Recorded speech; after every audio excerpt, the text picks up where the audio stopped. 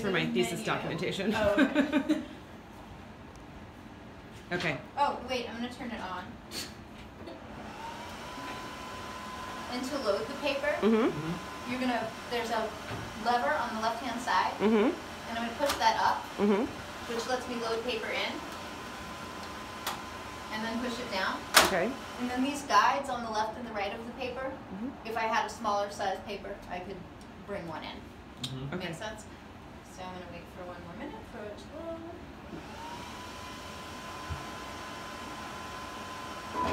Index Everest TV5.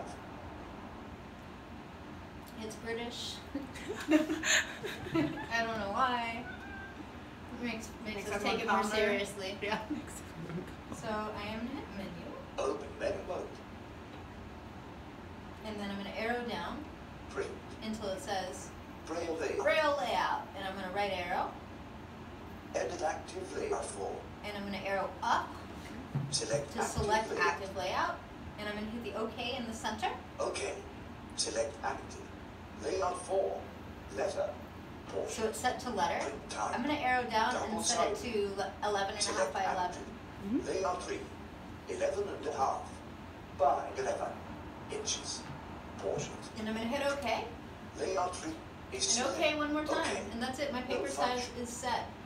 Although now I have to set it in the Tactile software. Okay. Up here we try to stock all the paper in the world that you can want. There's more paper in the closet. We've got 8.5 by 11 letter size.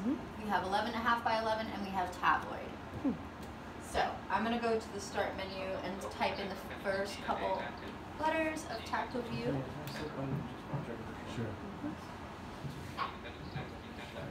And using the menu, I'm going to set the paper size. So I'm going to go to the design menu and go to design format and resolution. And it too is set to letter. And I'm going to set it .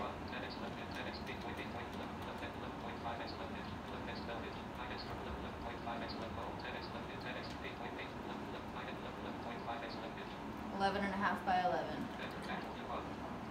And I can set it to portrait or landscape. I'll worry about that later once I actually have a design.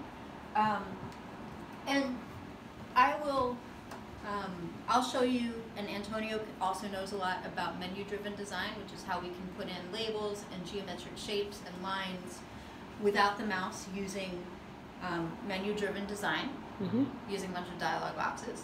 We also have the ability to scan images in, bring images in from a file, and we have a digitizing pen that has a tactile drawing tablet. The thing is, for the way that blind people draw, which involves a lot of tracking with the other hand, sometimes that gets in the way of the view of the digitizing pen, so that's not something that we're really foregrounding at this moment. It's not as robust as we hoped. So menu-driven design and scanning things in are great ways to compose non-visually. But I think, Jill, you're probably on a little bit of a time crunch, so do you want to go first with the mouse-driven design? And I'm going to switch places with you then. Okay. So are you guys